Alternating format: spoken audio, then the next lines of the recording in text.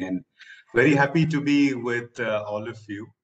And this is something that I have done in the past. So I'm just reusing the presentation here because, I mean, if recording is sent, probably you can go through it, but it doesn't allow you to have some questions answered. So as Saif Saab was saying, we will have some opportunity at the end to have some questions, and I'll try and answer as much as possible. So the first thing is, why is it that this topic came up and this title? Primarily because I was talking to somebody at IIT Madras, and this person says, we have seen that the freshers or probably in an early employment stage, people simply copy paste the resume of their friends or classmates. In fact, the objective also is something which is pretty similar to each other, right? So that is where we thought, okay, why don't we create something and educate in terms of what is important in resume. And I understand from the audience, Saif Saab has shared some information. Larger population is, or the larger participants are somebody in the experience range of 1 to 2. And I think for them, this will be a lot more beneficial than somebody who already has 10 plus years of experience, because 10 plus years, probably chances are that you might have moved between roles. At a particular time in your career, it is not the resume that gets you the job, but it's your relationship and the network that you have established, right? So with that little context, I have put together this for something else. As I said, we are reusing it. And I know I don't believe in just a lecture because a lot of us are different learners. Some of us are audio, some of us are audio visual. And I don't know, probably I'll also share this presentation, this session with the organizers, and they can make a copy to so that you can have it for future references. Now, I don't know how many of you have observed that these two extra on both E's in a resume. And just for a little information, if somebody in the participants have studied French, they know that these are called accents. Now, I get a lot of questions. Do I write resume or biodata or CV on top of my one page or two pager? I mean, I think it doesn't matter because in some countries it is used differently, but if you put any of these, it's absolutely fine. From a flow of the lecture perspective, I kept it very simple. I'm going to expand what letter of the word resume might mean, because we process a lot of information and sometimes we need acronyms or shorter forms. So I thought, what is the best way to remember? So why don't we just expand what RESUME means, right? So, but before we get into that, certain basics, because having been in the corporate world for almost 2 decades now and have done a lot of interviews, have also given interviews, but mostly it has been on the other side of interviewing somebody. And I have realized there is some gap. Probably people who are in HR might know it. Somebody who has been in recruitment definitely knows it, but for somebody else, it might be a challenge. So I thought, let's start with certain basics on why exactly and where resume comes into picture, right? So first and foremost, there has to be a job requirement. Now, for people who are experienced, probably they know that somebody has resigned or a new contract has come into the organization, because of which there is demand. So this is nothing but there has to be a demand for somebody in the organization. Now that can be at an entry level, mid-level, senior level, but the company should be in a position to absorb cost. Anybody who is coming to an organization is a cost to the company, right? So there has to be a job requirement first. Basis that job requirement, there is something called a job description that will be written. So if I am in recruitment and the business guy from the delivery end, if they want somebody, they will share a job description with me saying that, okay, we are looking for somebody who comes with these set of things. Because as a recruiter, I can't just go and hire somebody. I need something to relate to, right? So that is where the job description comes into picture. Basis the job description, the recruiter will give it to the sourcing team. Now, the sourcing will happen in multiple ways. Now, sourcing can happen through a walk-in. Sourcing can happen through the Naukri or LinkedIn. Sourcing can happen through a consultancy. Sourcing can happen through a job fair. So there are different ways sourcing happens. Then after the sourcing, it is the screening. So now you got multiple resumes and you have a resume bank, whatever. Then you have to sort, you have to screen and weed out the ones which are not relevant. So this session is all about how are you going to make your resume relevant for that job. Then the profile evaluation. So somebody will screen it and will give it to the business back saying that, okay, we received 1,000 applications, out of which your requirement is 10. Now, here are 100 resumes that we feel matches closely to what you have provided, and they will evaluate. Probably they'll give it to somebody else within the team who will look at it, or they will do a level 1 interview, a level 2 interview, that kind of stuff. Right? Then it gets passed on to different sets. It can also mean an HR interview. An interview is a different ball game altogether. Probably in future we might have a session around it. And then the selection happens. Now selection happens. So this is an acronym which I created for easy reference because we are living in the world of COVID and everybody is wearing a mask. So in an interview also, when you go, the interviewer is actually trying to see what is there behind the mask. All of us wear a mask, not the physical mask, but actual mask. So they want to see what is your motivation to join. They want to see what is the attitude that you carry, what are the skill sets that you have and the knowledge that you possess. Right? As I said, it's a completely different session. We will try and see if we can do it. Okay, so this is how the cycle happens from the demand to fulfillment. Okay. Now, we said we will expand each letter of the word resume.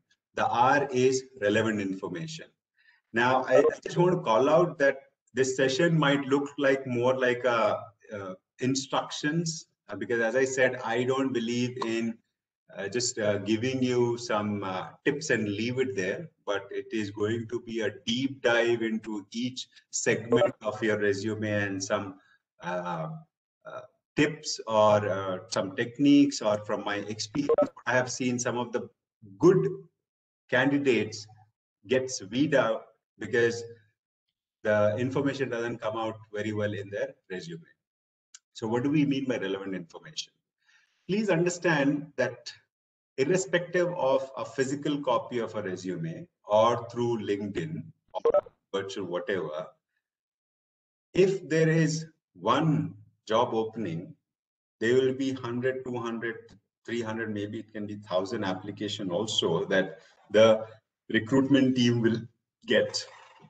So put yourself in their position and see how easy it is for them to actually pick you. If you have applied for that position, what are your chances of getting picked? Very, very rare, right? So I say that certain things that you need to pay attention to. I will expand each one of them, and I'll probably also share some personal experiences that I have seen. Okay, from personal details point of view, your name as on certificates. The reason why I say this is sometimes what happens, whatever you mention in your resume, that gets captured and the organization will create the credentials and your display name, everything as per that. Now, if you look at my name, it is Sheikh Sajjad Ahmed. And when I was in school, I don't know why I used to use S.K. Sajjad Ahmed. And the first company that I worked for, General Electric, all my records have S.K. Sajjad Ahmed, whereas in every other organization, it is just Sajjad Ahmed.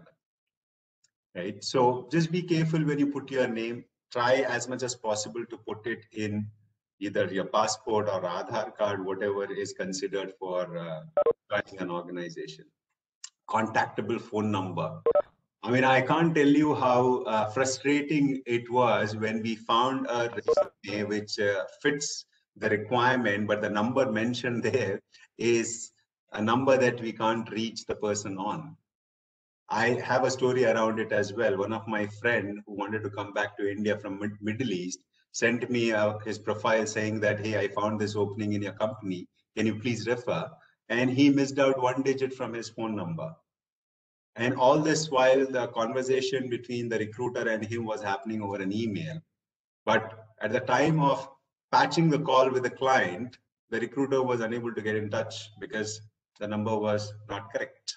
So he missed out on that opportunity. Might look very silly, might look very small, but it is important. Correct email.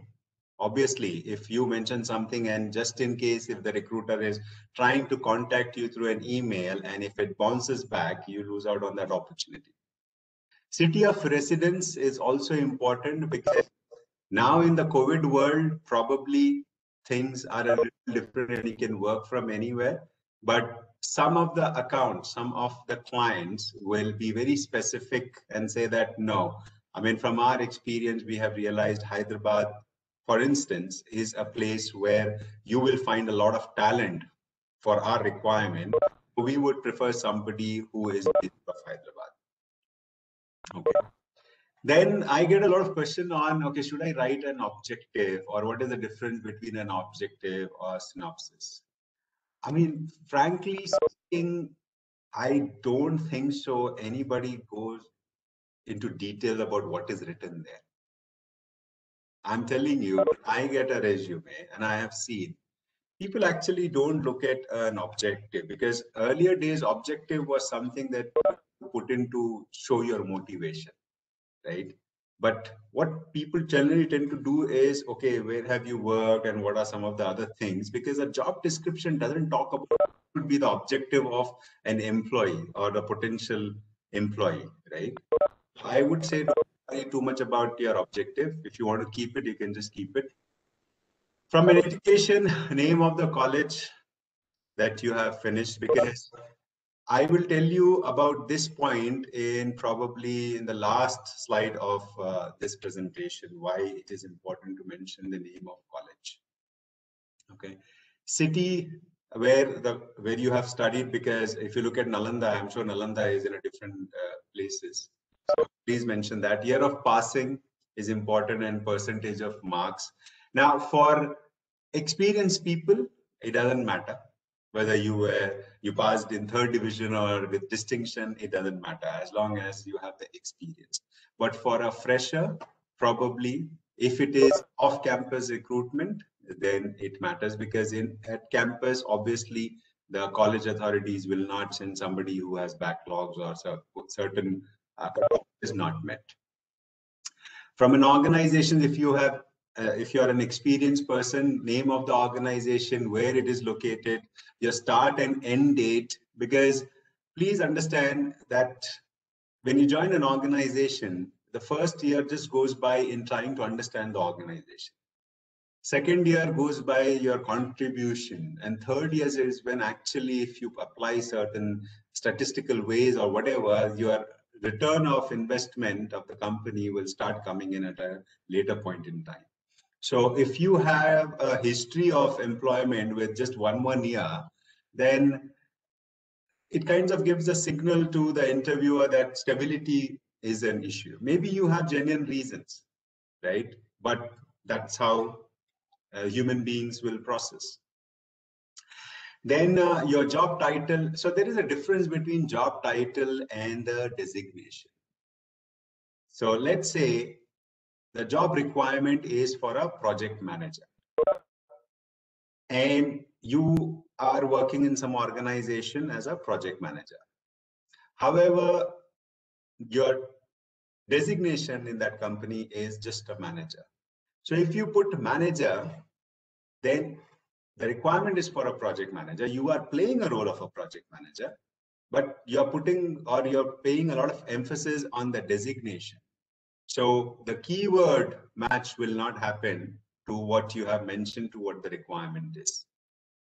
So always mention both. the designation, and then the role. Responsibilities, I will show you in subsequent slide a little example of that. And if there are any projects that you have done or some achievements. Now, a lot of youngsters, a lot of fresh graduates ask this question, I don't have any experience. What should I write in my resume? But I'm sure there were some projects that you have done in your college. You can expand that a bit. If you have done some internship, you can talk about that.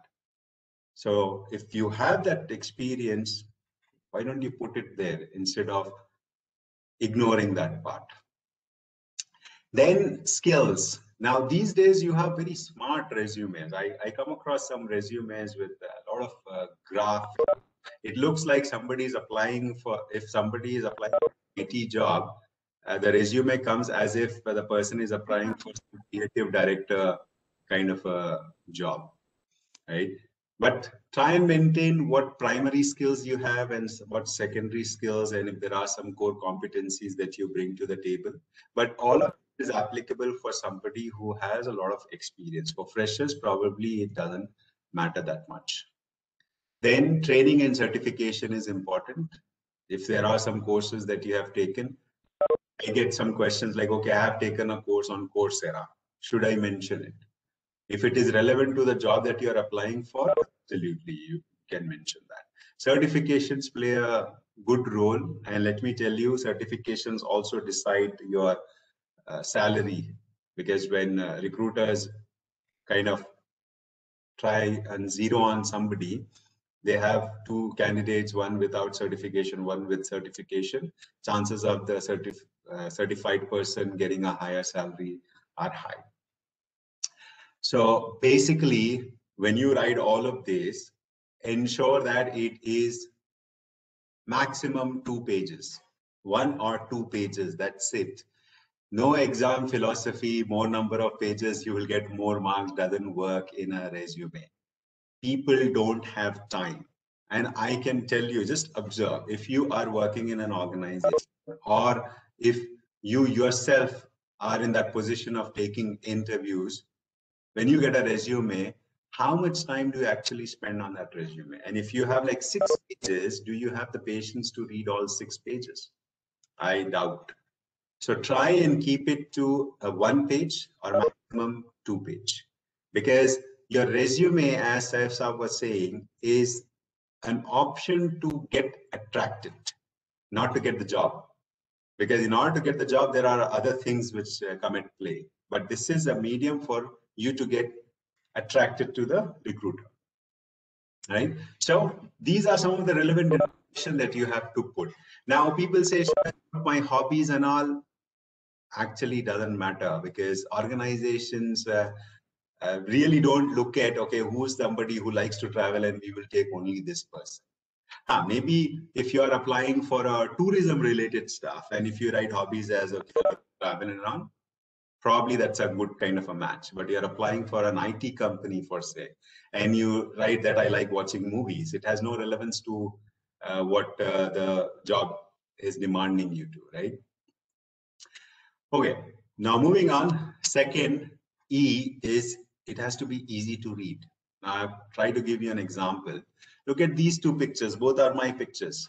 And I have seen some people put a picture and I just can't figure out who this person is. And some of the questions I get it, do I even include a picture? So I would say, given the COVID world now, there is a lot of impersonation that is happening. Somebody else is taking an interview and somebody else is joining the organization. So I'm sure the organizations are asking for a picture. So when you put a picture, please ensure that it is readable and somebody can figure out who exactly you are, right? And the font. Now, it doesn't have to be flowery. It has to be readable. So as you can clearly see, somebody can mistake my name and instead of Sajjad, they might read it as Gajjar, right? So ensure that the font is very clear. For an education, I've just given an example. Get the spelling of bachelor. Now, probably it is very, very minute. But I have seen a lot of recruiters just putting the resume aside because there are spelling mistakes or grammatical errors on a resume. Then there's something which needs to come out. Just highlight that or make it in bold. Oops, sorry. And when you write your experience, just go in an order.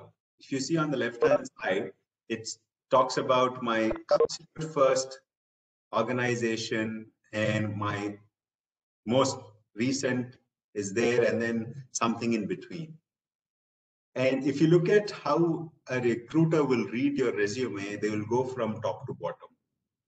They will not come from the last page to the first page. So it has to be the most recent one that you're doing, then followed by the previous organization, and you go in that order. Okay, so it has to be easy to read. And have someone proofread your resume before you actually send it. Believe me, it works. Because there are times where probably you have not been able to identify what is missing. The other person will be able to tell you. Because you are the one who created it, you focus too much on it, and chances are that you will miss. But somebody else comes with a fresh pair of eyes, and they will be able to tell you that, this is where you have made a mistake, or you can change it. So they'll give you a new perspective. So always have it proofread by somebody else. This is specific details. Now, there is a difference between contribution and description. And this we have often seen, even in promotion recommendation. I'm just moving away from the topic of resume to promotions. Even for a promotion, somebody has to nominate, or you have to self-nominate. And when you start writing, a lot of people write about the description, but not the contribution. So in your resume also, if you are talking about your achievements, then it should not talk about the description, but what exactly you have achieved. How did you contribute to the organization? So here is an example that I have given. Let's say your college authorities are requesting you to change the venue of a college fest. Okay, this was a scenario that has happened. Now, candidate A is writing something like this. Took part, worked well, ensured it was successful. Now, it doesn't tell me anything about what this person have done. Whereas there is a candidate B, and see how the same thing this person has written. Now, the key word here is voluntarily. Nobody asked this person. Voluntarily executed that. And it's being very specific. Within 24 hours, the person will do it. And also trying to show certain behavior, arrived early, and what is the area that the person owned. And talking about certain things here, like skills, supervised, and all that. So obviously your resume will not have just the headings, right? Somewhere you have to expand it also. Sometimes you have to write bullets too. So when you write those bullets, ensure that it is forming a nicer story. So when I say story, don't start creating a story, but whatever is there, just put it in a way where the person reading should not come back to you for clarification. Because I think you understand, if it is an interview, the person can clarify that based on what you have written in the resume. But it is just a copy that is going to that person. They don't have to come back, and nobody will come back for one or two clarifications that you have mentioned in your resume. Right? So specific details have to be there in your resume. As we have already touched upon it, your resume is actually a medium for you to first advertise. So if you look at any product doesn't come into the market. First they advertise, they bring in that awareness, and then people start buying. right? So just like that, if the company has to onboard you, your resume needs to be that strong that the company feels that, okay, we should give an opportunity to this person to for an interview at least. Now coming to you, it's the keywords. Now, I'm not sure how many of you heard about the application tracking system. Given the digital world that we live in, and a lot of people are available in the market, I just hope that things are changing now. But when we started this whole work from home and digitization and all, some people lost their jobs, and organization were also worried as to what's going to happen and all. At least in the IT sector, things are pretty okay because we have been able to manage. And now I see that the market has picked up.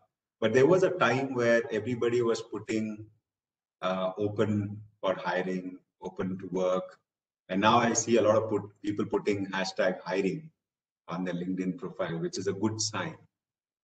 But imagine a situation where the jobs are very few and the applicants are pretty in large numbers.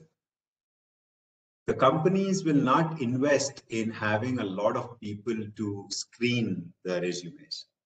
So most of the organizations have gone to this application tracking system. It's nothing but a software written on algorithm, which kinds of gives certain ratings. So what are they? We will see it here. So there is something called a match rate, hit ratio, ranking. So match rate is, let's say your job description says, okay, we are looking for somebody who has at least an MBA. Or if it says Master of Business Administration, and in your resume, you have only mentioned MBA, and that keyword is not fed into this ATS. So there won't be a match. So if you want to mention that you are an MBA, I would say expand it. There is no harm. Don't think that, okay, it is understood in the market, everybody knows what an MBA stands for. But just in case if the ATS is not fed in that fashion, then you will not get that matching result. So ensure you look at the job description properly, because most often what is fed into this ATS is the job description. Okay. The hit ratio, now this is what I was talking about. When you type the college name or the organization and the city, then the ATS will go back to the historical records and see, okay, in the past, how many candidates did we select from this college or from this organization? What is our success ratio? I mean, because if you go at a deeper level, then all of us have certain ideas about organization, right? So I have worked for American organizations, and now I'm working for a French organization. I also had a brief stint with an Indian organization. And when I talk to my friends, all of us talk differently about the culture or the values of the organization and the organization. And at times we get influenced by those ideas. And our friends will tell us that, don't join that company. They believe in hire and fire policy. Somebody will say that, okay, the work-life balance is good in this company. So there is a kind of a perception in the market. So basis that perception, people take decisions to join organizations, right?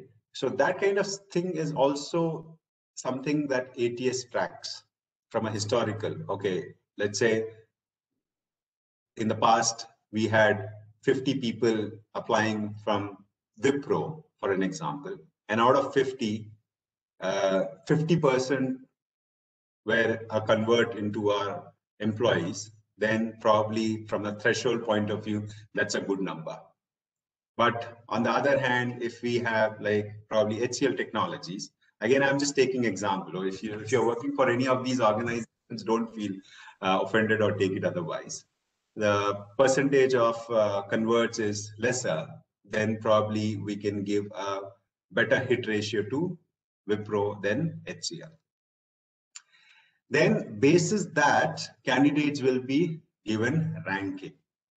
Now you can come back and say that this is utterly very weird way of looking at it, because you are not even talking to me. You don't know what my skills are. You don't know what I bring to the table. Just basis on my resume, you are ranking me already.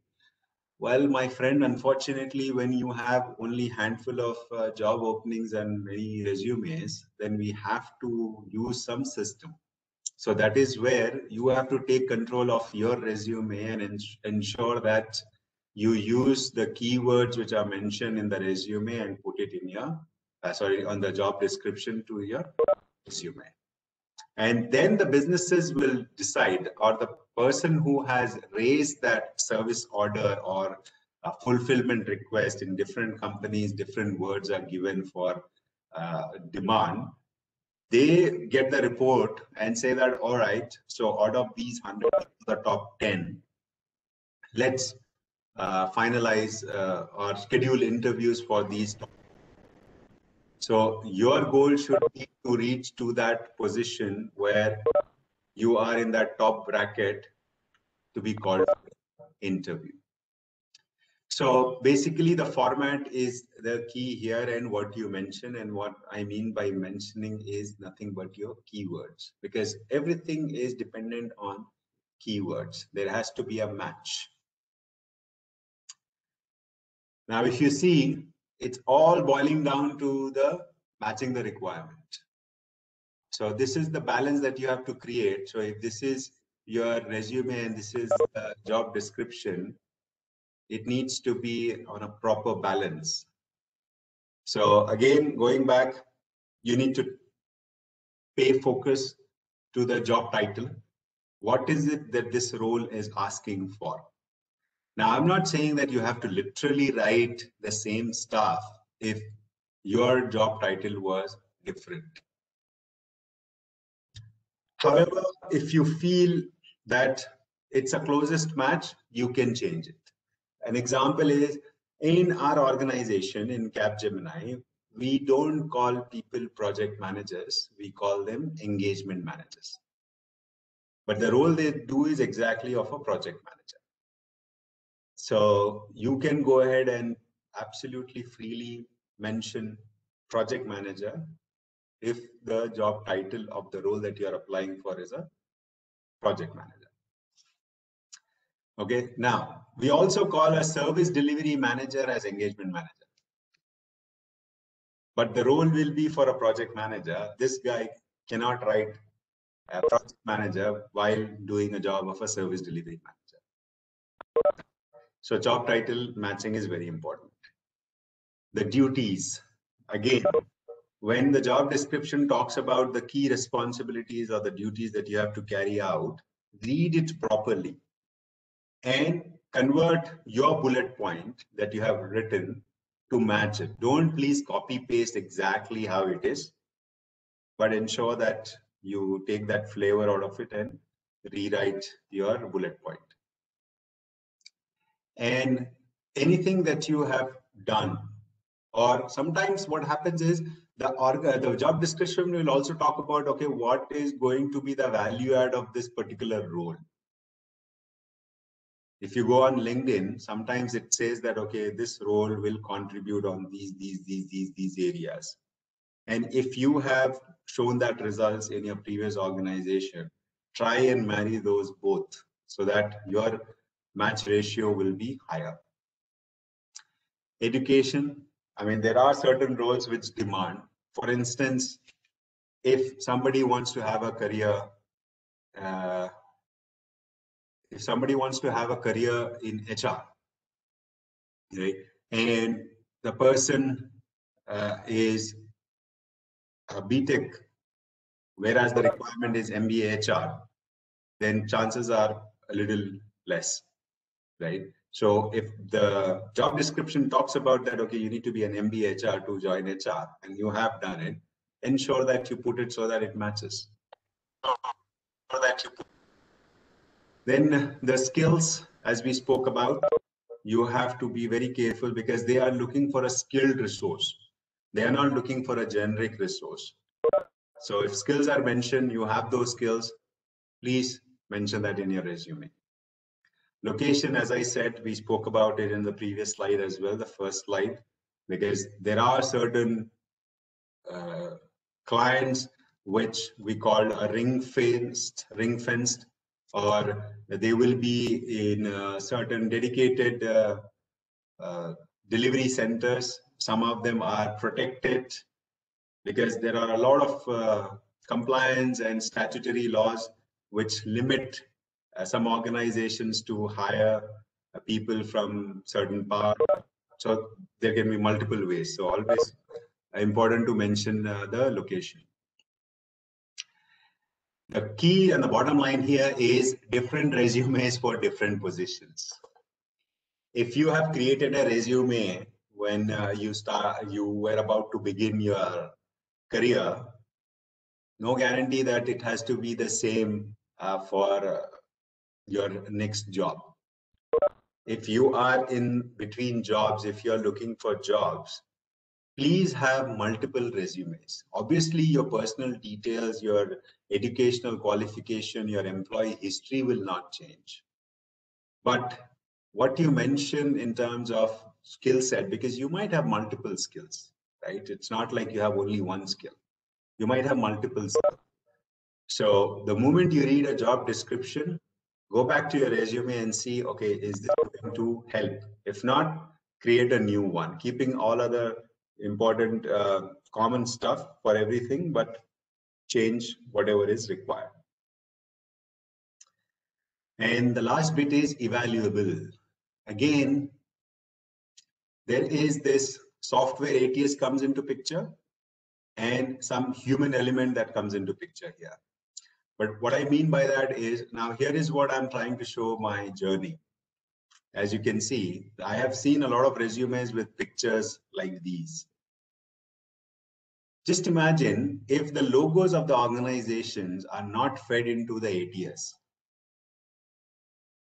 The application tracking system will not be able to read, or whatever software they have put in will not be able to read the logos because the logos are not fed.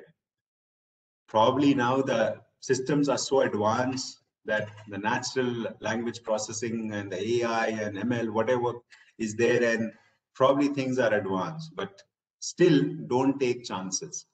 Instead, just put the name of the organization in text so that it is readable. Okay. Then here is an example of how the resume gets saved. If you are sending it over an email, how have you saved your resume? So here are two examples. This first one doesn't tell me anything about what is this resume about for, right? Whereas here it clearly says that, okay, this resume belongs to Sajjad Ahmed and it's a HR related resume. Because from my experience, I'm telling you, when we receive a bunch of resumes, we segregate them and put them in folders. And I don't want to actually open the resume, read everything about the resume and put it in a respective folder. I rather would like to just see the file name, and you are actually helping me reduce my workload, right? So please be careful in how you are putting or how you are naming your resume.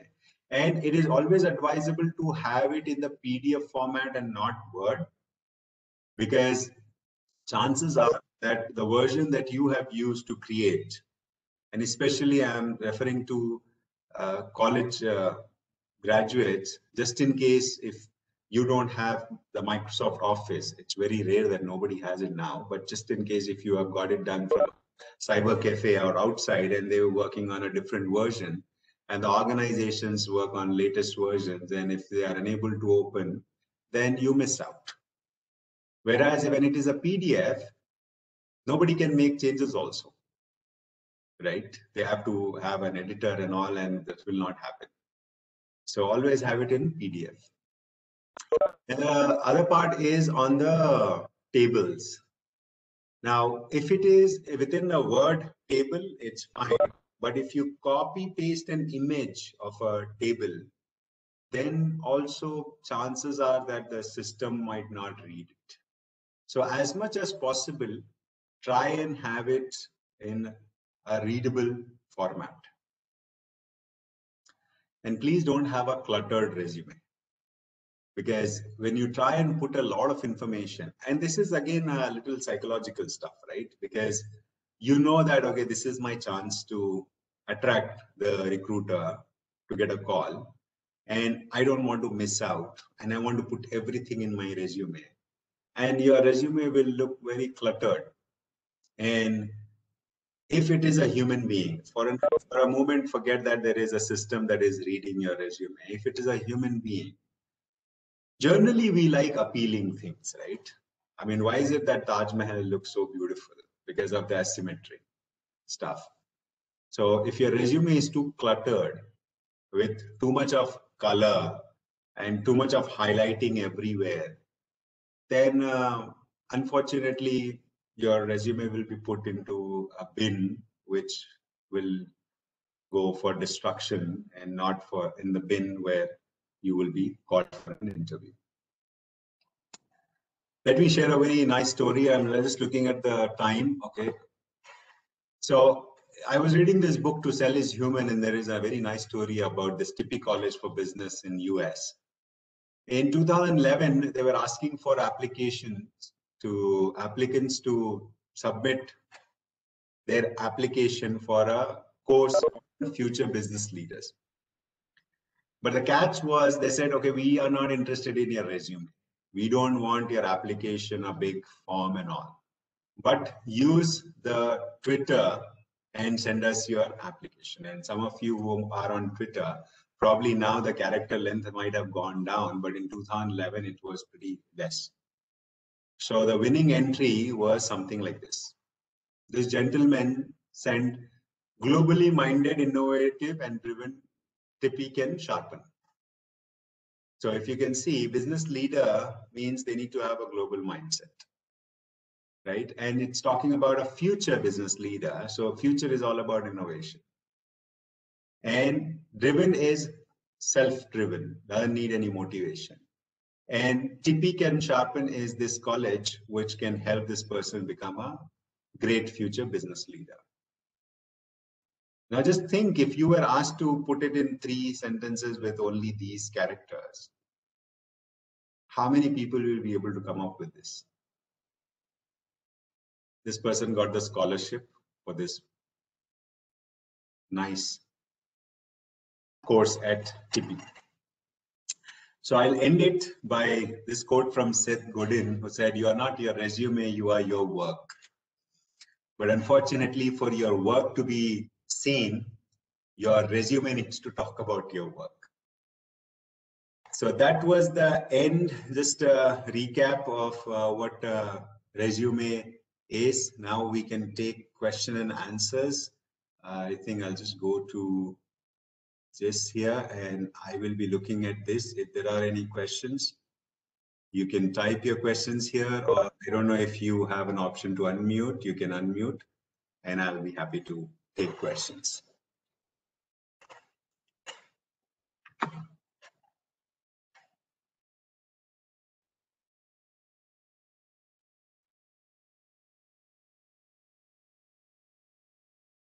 Hello, Sajjad. So this is Sajjad Ahmed here. We give some insights on for file for a leadership level. Should it be just a one slider?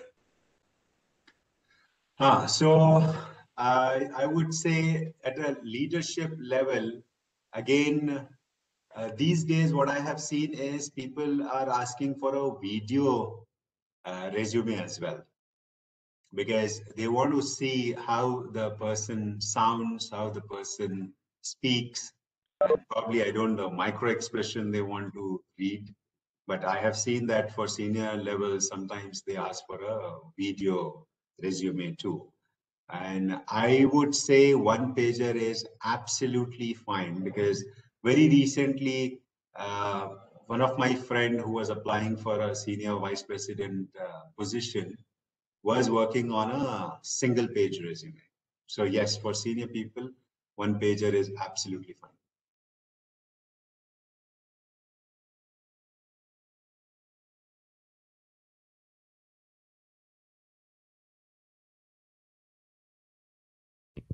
Hello. Hi, sir. Thank you. Good afternoon. Yep. Is the single page resume is an best approach for a resume writing or an like and for experience guys? There are a lot of experience from we have changed a lot of organization 3 to 4. So what is the best approach for in current market? So as I said, one pager is very much acceptable, or a maximum of 2 pages should be okay. Because I understand you might have a lot of experience, but we really don't want too many bullet points against each, what do you call, employment history, right? So Yes, you sir. can mention, So yeah. one question I would like to ask you that you have said that ATS system are using in the current HR system. Some of the So organization, not every organization. okay. So most of the organizations are searching the resumes with the keywords. So we can't elaborate all the keywords in one single page message. So how it could be possible? Why not? So if you look at a job description, how big is a job description? Yes, Is yes, it a sir. I one know. page? One page. Yeah. So when the job description itself is one page, why do we need a resume which is pretty lengthy? So that Okay. is what I'm saying. I mean, we want to mention everything we have done in the past, but whereas the expectation is you just match to what is required and you are already there. Okay, I see a Okay. question here. So did that help? Sorry, I just got distracted with the question. Did that answer help?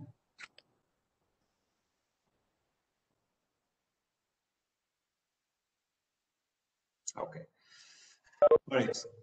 So Anup is asking how likely it's to have a client name included. Is it mandatory to have the client and customer name? Very good question, Anup.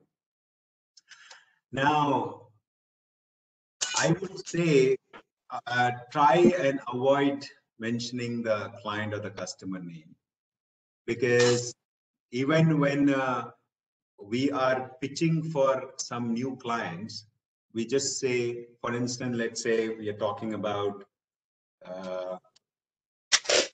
McDonald's. If McDonald's is our client, we will say that quick service restaurant client is quick service restaurant, but not McDonald's.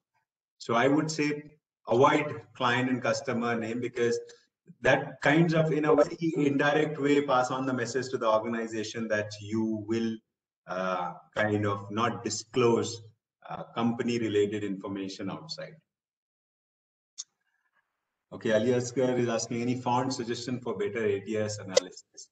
So now Arial is a good font, I would say, or Calibri, and 10 or maximum 12, I think should be okay to use. Because when you look at Outlook, if you have used Outlook, when you start Outlook first time, when you start a new mail, just see what is the font that comes, and that should be good enough for your resume also. All right. Shima is asking, is that mandatory personal details? So when I say personal details, you just have, obviously the company is interested to know your name. They are interested to have your phone number and email address. They don't want to know your complete home postal address. And they also don't want to know your year. And they don't want to know your whether you're a male or a female, because these days employers want to be equal opportunity employers. So you don't have to mention that. Your father's name is also not important. So these details you can exclude. Your name, telephone number, email ID, your LinkedIn profile, probably the city where you are from is good enough. Yeah, hello, sir. Can I ask a question? Yeah, sir, as you talk about the ATS, the software, we come across the basic question like in a single page resume, should like these are two partitions on the left and right. Yeah, so we have that the ATS won't catch the matter on the right side or the left side. It catches only it starts from the left to right. Good question. So, as I said, because these days resumes are of different variety. Some people write personal details on top, somebody will write on the left, and then they'll draw a line, and then in between there is something else on at the extreme right. There is another column, so it will read from top to bottom like that. I think it's absolutely fine. You can have those sections. It's just that try, even if you are putting, like I'll give you an example. For education, some people will put a hat. When you go for convocation, you have that hat, right? They put that and then they start writing the university or the college they have done from, right? And if that icon of a flag, of a hat is not uh, has not gone as an input in the ATS, then ATS will find it difficult to read the education. Maybe ATS will capture, if you have mentioned bachelor or a master, then probably it will read that, okay, this is education. Instead of going to that icon or the picture, it might be smart enough to capture that. Instead, even if you want to put a hat, just type education, I would say. Try as much as possible to avoid those, what do you call it? Like emoticons, like Or icons. pictures. Unless if it is a invitation to you, like somebody has seen your profile on LinkedIn and says that, okay, we found your profile suitable. Would you please send us your resume? At that time, you can do it. Or for senior position, when there are very few positions at senior level, and if you are in a conversation with somebody, then you can send it because there is no system involved there, and it is a human who is reading it, and that probably looks very appealing, and it should be absolutely fine. Okay, sir. Thanks, sir. That's clear, sir. Everything around. Thank you. So I have a question. For example, if a company needs cybersecurity experience of 5 years, but I have 2 years of experience in cybersecurity and 3 years experience in another other IT domain. So can I apply for the job, or how much chances are there that can I be selected for that position? All right, good. So while the requirement is 5 and you have only 2, now let me tell you, and especially the area that you're talking about, cybersecurity. One, already there is so much of demand in that area, and not too many people have experience. So organizations understand that probably it's very difficult to find somebody on a technology or an area which is so new in the market itself. I mean, I don't think so there is any college that is offering bachelor in cybersecurity or a master in cybersecurity. Maybe they might have come up now, but that was not the case some time back. So it's okay for you to apply, because not applying is something where you will not even get an opportunity. But go ahead and apply, maybe because there is so much of demand and supply is so less, it might be called. Okay, thanks. All right, so this is after Shima. Saifullah is asking for experienced professionals changing the career in some other field, how to mention our previous experience. Very good question. So now, if you want to get that call, you know for sure that you have changed the career from one field to another field. Why do you think the employer will be interested to know what was your other field? Maybe that is a discussion at the time of an interview. They might ask, like, okay, we see that your past experience is on this, and that is our requirement. But before that, you had something else. That could be a discussion at the time of interview. But in your resume, you have to match only to what is being asked for. Now, I'll tell you something else from another experience. Just because I'm in HR, some of my friends feel that I am in recruitment. I'm actually not in recruitment. In HR also, you have talent management, you have compensation, you have learning and development. You have a lot of departments and functions and center of excellences. But some of my contacts will send me the resume and say that, hey, I'm looking for a job. Can you please refer? So my response to them, and this is what I'm going to tell every one of you on this call, is sending such resumes to your known contacts will just lie in their mailbox and nothing will happen. So the best approach is for you to first see on the website of the company where your friend is working and realize, okay, this is a link that I have found. This is the posting on your website or on LinkedIn or somewhere which is still active. And here is my profile. Can you please refer me? Then chances are high because the organization knows that the resume they are getting is from an employee. An employee understands the culture of the organization and probably feels that this person is best. And from a cost point of view also, company doesn't have to pay an outsider. If there is a referral bonus, it will come to the employee. You a chance of getting onto that first bracket of getting evaluated are high. So look for a role and then apply. Just don't keep on sending because it will just not move anywhere. All right. So title, I am really not sure because as I said, title of the resume, I don't know. When you say title, I'm still struggling. Where are you talking about how you will save that resume, or what you should be on the top, or it is about the objective? If you can clarify that, probably I'll be able to. Okay, Yusra is asking what are the type of skills we need for resume writing. So everything that we have just spoken here on this call, you just have to follow that. There are no particular skills that you need. And there are a lot of institutes or there are a lot of companies. I think LinkedIn, Naukri, all of them have some services that you can use. You can pay, they'll ask you for some amount and they will create your resume.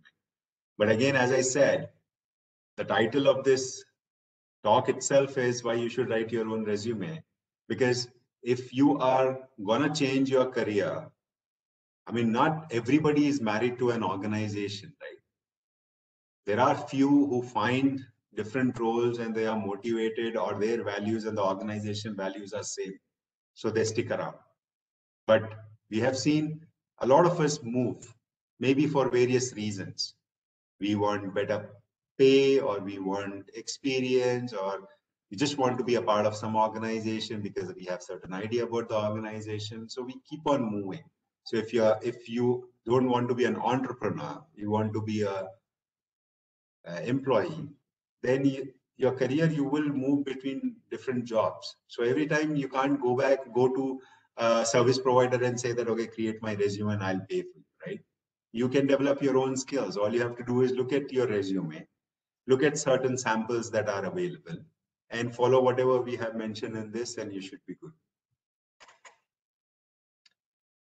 Shaba is saying hit rate again. Okay, so hit rate is the algorithm will look at the historical data. So let's say I have deployed that ATS. Again, I'm saying not every company has deployed ATS.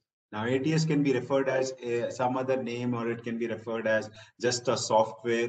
But what I'm trying to tell you is when a human being is not involved in the initial screening of your resume, that is where this system comes into picture. And for larger organization, it is a little easier to deploy that than a smaller organization. So for a smaller organization or the micro, small, medium enterprise, the MSMEs that we call it, maybe they don't have this ATS, or they might have outsourced it to some other function because recruitment services are also provided by some companies, they might deploy it. But every organization, it doesn't have it. So hit ratio is, let's say in the month of January last year, I have deployed that. And I have fed some data into it already, my historic data of the employees that I have, what is their employment history, or what colleges they come from. And then a new application comes. This ATS will read the historical data and will see, okay, chances of this person accepting our offer are high. So let's go ahead and interview this person. Well, let me tell you, we have seen a lot of people using the offer that we gave and take a counter offer from someone else. For instance, we have hired somebody and have given, let's say, 5 lakh as a package to this person. The person was at 3.5 lakhs in his or her previous company. We gave 5 lakh. The person will take that 5 lakh offer from us. Obviously, there is a time for this person to join the company. They will go and do, it's called job shopping, I think. They go and join some other organization and will say that, okay, from this company, I have 5 lakh offer. What are you going to give me? And if the person comes with a lot of skill set, which are like somebody asked about cybersecurity. So cybersecurity and cloud are something that is like pretty hot in the market right now, data, that kind of stuff. Then the other company is in dire need of having this person. They'll say, okay, we'll give you 6 lakhs. And the person's personal condition is as such that they want money as a motivator. They'll go and join that company. Right? So this software will also read things like that. So that is what a hit ratio is. Okay, Sami is asking, should we include portfolio and GitHub account link? Yes, if you feel that is relevant to the job that you're applying for, then yeah, you can. That's absolutely fine. Okay, Mazhar is asking, is there a template available for resume wherein ATS can read it for screening? I would say keep it simple. Don't make it too jazzy and too cluttered. Just think like if somebody else is reading it, that is where I said get it proofread and ask somebody else to look at your resume. They will provide you feedback. Nadeem is asking, any chances in resume writing after post-COVID? Like as you said, about uploading photo, apart from photo, anything we have to make changes? No, I don't think there is anything new that has come in post-COVID, but picture for sure, because as I said, you are going to only help the organization to kind of get the confidence that they are interviewing somebody which resembles to the photo in the resume. Anup is asking, there will be a lot of skills that people are experienced with earlier that aren't proficient now, as those could be 10, 15 years back. Current job opening is asking for the same skill. Is it okay to mention that as an experience? Yes, absolutely. So wherever there, even if it is an old skill, for example, I'll tell you, somebody asked about skill as well, right? Now, if you look at it, yes, technology is there and organizations are looking for technical people. But these days, even the softer skills are something which are becoming extremely important. As simple as active listening, right? So if there is an option in your resume where you want to write about your personal traits, and if you mention something like an active listener, then you are actually showing that the current demand is technical side, yes, but soft skills are also very important.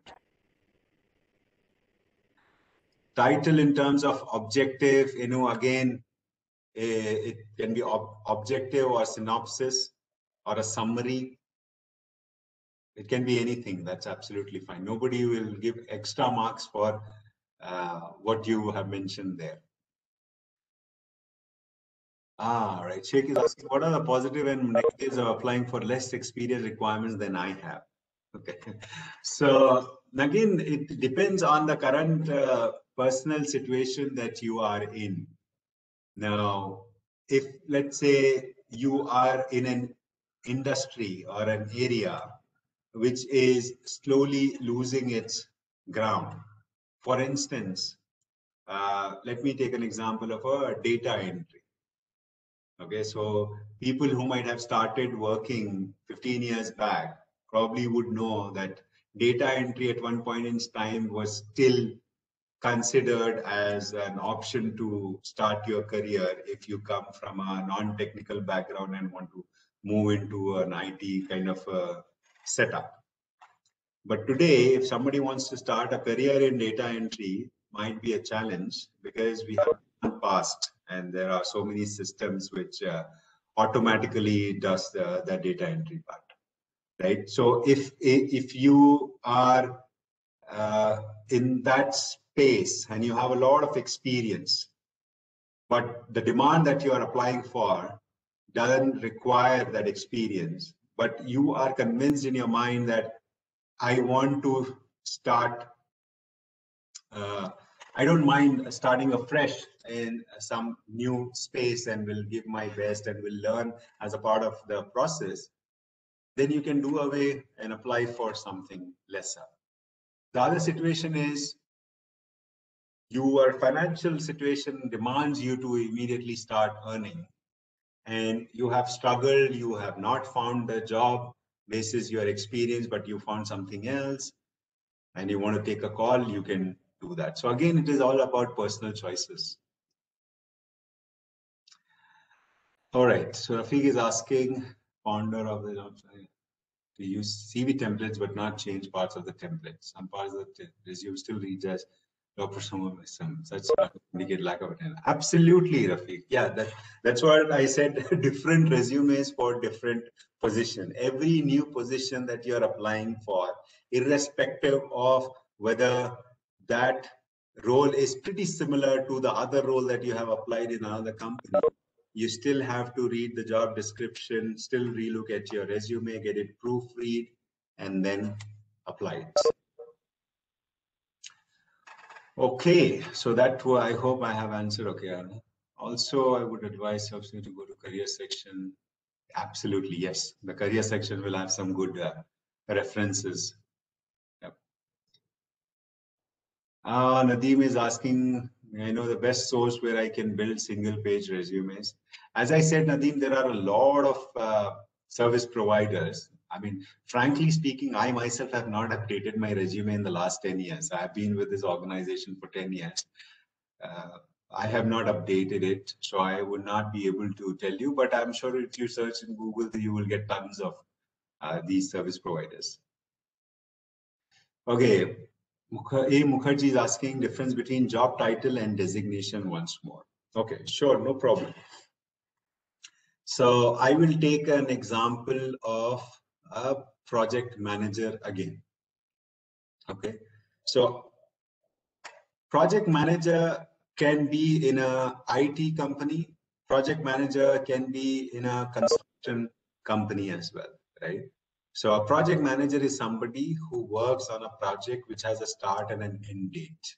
And there are certain phases that a project goes through, and this person has those competencies and skills to manage that part. Okay, so project manager becomes your job title. But whereas a project manager can be a manager from a designation point of view, can be a senior manager, or can be a director also. So there's director, senior manager, manager are designations, whereas the role is, or the job title is project manager. So in companies, you have levels or grades, then you have designations, because from a grade, now if I tell you that, okay, I am E1 in my company, it doesn't tell you anything. So that is a unified grade that we have in our organization. But if I tell you I am a director, then probably you will realize that this person is a little above the mid management, right? But still, it doesn't tell you which area I'm working on. But then when I tell you I am a human resource director, then you will be like, okay, this is a non-technical department this person is in, and belongs to human resources. Now, within human resources, again, I am in learning and development. Then it is a little clear to you, like, oh, where exactly this person fits in. So that is the difference between grading, title, designation, and role. Okay, Huda is asking, where can I get a recorded session? So Huda, I don't know if this was recorded. Even if it was not recorded, you can go on YouTube, search my name. I have done a similar one for IIT Madras. It is there already on YouTube, the same slides. Renu is asking, what is the best platform to apply jobs abroad? I really don't know. I have no idea. And again, it depends. Each country has its own. Like in India, I'm sure. I would say LinkedIn should be a perfect one because LinkedIn is not just to a particular geography. It's a global one. It gives you opportunities to filter down to a city level. You can use that. Okay. All right. I think I have answered all questions. Interesting and very good questions that are coming. As I said, each session has different set of questions. When I do this for colleges or universities, their questions are different. And on this, I think we have an audience which is a good mix of freshers and experienced people.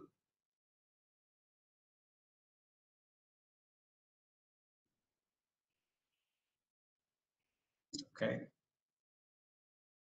Now, I don't hear more questions. So, Saif Saab, I don't know. Do we wait for some more time or we are good? I think it looks good. It was really a nice and informative session. So do we have, is there a difference in a resume for, let us say, a entry-level position and with some experience, a lateral position? Does it make a difference in the resume? Yeah. Thanks for bringing that up. I should have covered it. So my message to the students, if you are a current student or if you are just out of college and you are trying to start your corporate journey, don't worry too much about your resume. Because if you are in college, then if the organizations are coming to your college for campus hiring, some colleges will have a format in which you have to prepare your resume, right? So you don't have to worry too much about it. But just in case if your college doesn't have those companies coming for campus recruitment and you have to go through off-campus recruitment, still don't compare your resume with somebody who has an experience, because the companies who are looking at hiring freshers or people with no experience already know that you might not have a lot to mention in your resume. So not having too much on your resume, if I can use the analogy, meat on your resume, don't worry. It's absolutely fine. But ensure whatever you have mentioned is proper. Like we just saw that spelling mistakes or something which is so irrelevant, but you have experience on internship, mention it. If you have experience doing some projects, mention that. Or if you strongly feel about certain softer skills that you have, like I just mentioned about active listening, right? So if you are somebody who's a quick learner, mention those things. And even if I am telling experienced people to have a single page resume. For somebody who is yet to start, one page is absolutely okay. All right, we have one more question. Competitive exams. This is a little tricky one because competitive exams, when you say, I am not sure, are you referring to the civil services? Are you referring to the bank? Which competitive exams are we talking about here? But I'll still answer that. If you are referring to anything, JEE, IIT, Okay. So as long as it doesn't come in conflict to where you are applying for, then it should be okay. Anup is asking, manager designation resume is 6 years and senior technical lead is 3 years. Can we still consider the candidate fit for apply for 8+ years of experience? Senior technical lead is equivalent to associate manager and have similar roles of manager. Okay, Anup. So this is a good question. Now, one thing to make note of is every organization has a way of defining the levels or the grades. Okay, to give you an example, if it is a bank, in banks, you will find somebody who has 10 years of experience working as an assistant vice president or even for that matter, a vice president. But when you come to a company like Capgemini, our vice president will usually have an experience about 25 years, 20+ years is when they will get to that position of a vice president. Right? So companies have different ways of putting the grading or the designations. Okay. And it's not always a perfect match. Like in this case, if the resume has 6 years, whereas the requirement is for 8 years. I think there was another question in the past where cybersecurity 5 years is expected, but I have only 2 years of experience. Take chances. It's absolutely fine. They will not look at like, okay, we need 8 and we need only 8.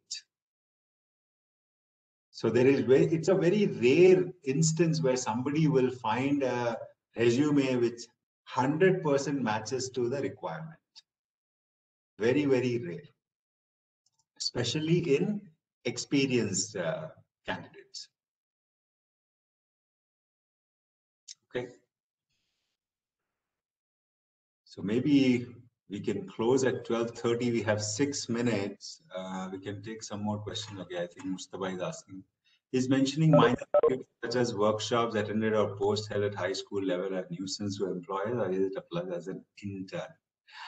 Okay, so Mustafa, if you are applying as a fresher, then these things that you have mentioned would still be good. Then if you are an experienced person and you are applying something that has happened at a high school level. So that's an answer for that. And workshops, yes, that goes to show that at an early age in your career, you are serious about your career and you are attending some workshops. And please also remember, whatever you mention in your resume, you are giving an opportunity for an employer or a recruiter to ask you questions on that. Just in case if you get called, you will need to have answers against all of them. Because for an interviewer, they would not know anything about you other than what you have mentioned in your resume. So whatever you want to mention, please feel free, but as long as you have a genuine and a true story around it. Don't make up answers or just to get brownie points, as we call it in the corporate world, put additional information just to beef up your resume. Okay.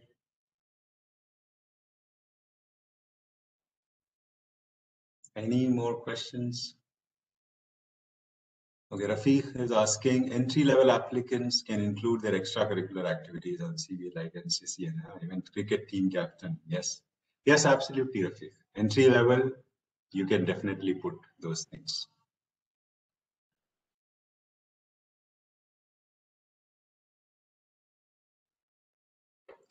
Okay. I don't see any questions. So, Sajjad, are we okay to close? I think it looks good, and yeah, should be okay to close if you don't have any further questions. So thanks a lot to all the participants and especially to Sajjad Sab and the principal sub of Engineering College, AMU, for taking out their time and making this webinar possible for all of us.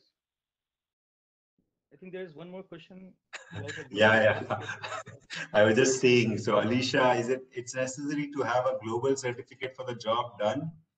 I mean, if you have a global certificate, you can mention it. Now, again, that's an interesting question, because I'm sure for experienced people, this question might come in their mind like, okay, I have received a certificate in my company for successful completion of something, or I have been a champion of something, or I received a customer service award and things like that. So the psychological part is we want to include as much as possible to show our accomplishments and all, but that will only clutter your resume.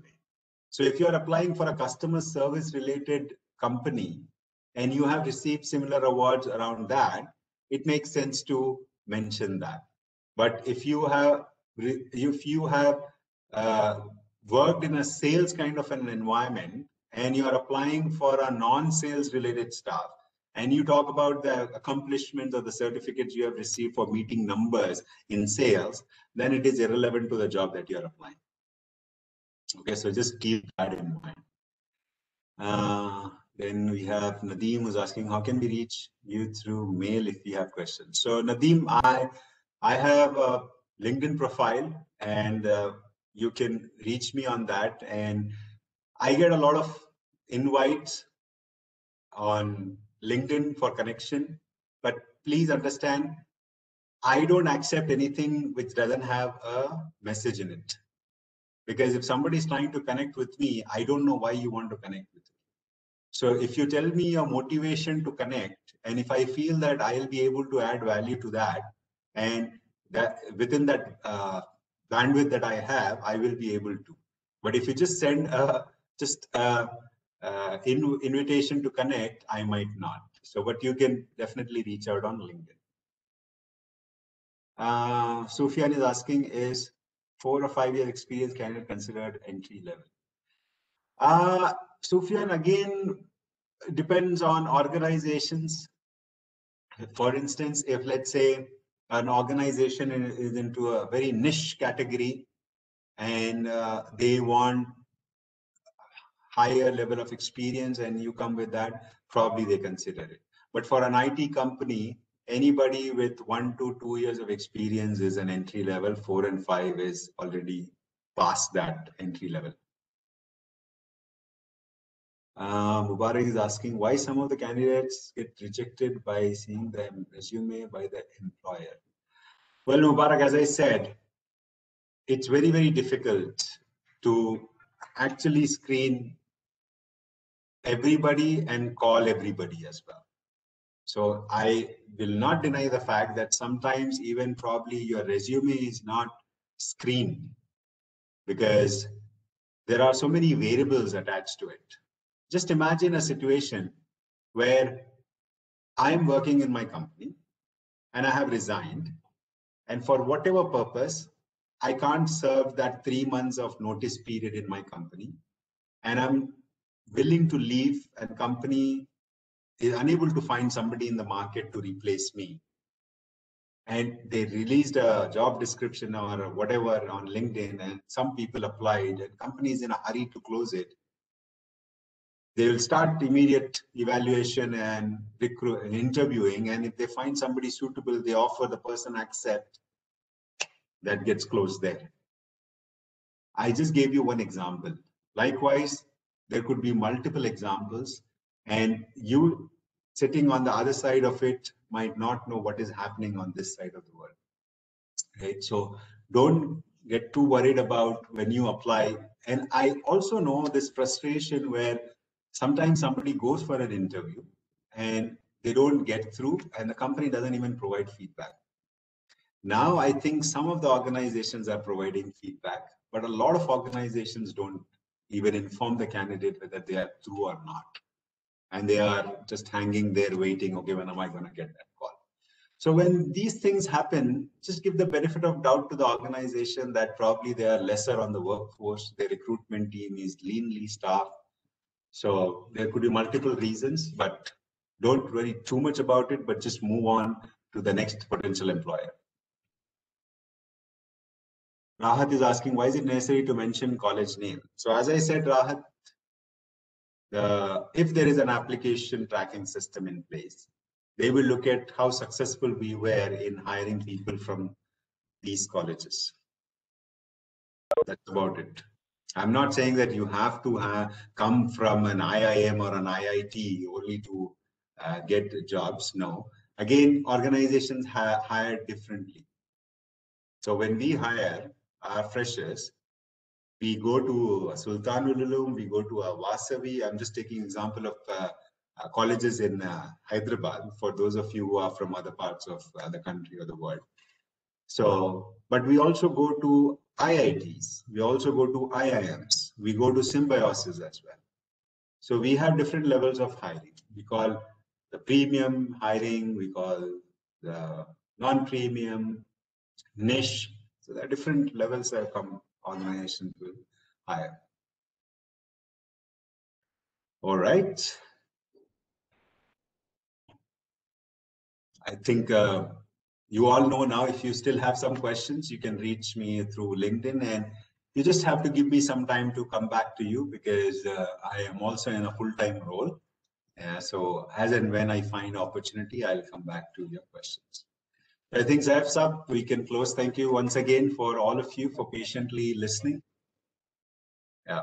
Thanks a lot for your time on a weekend from your busy schedule. We are highly grateful to you. So thanks to all the audience also. We'll keep on having similar sessions in future. So please try to join, and with your other friends and colleagues also.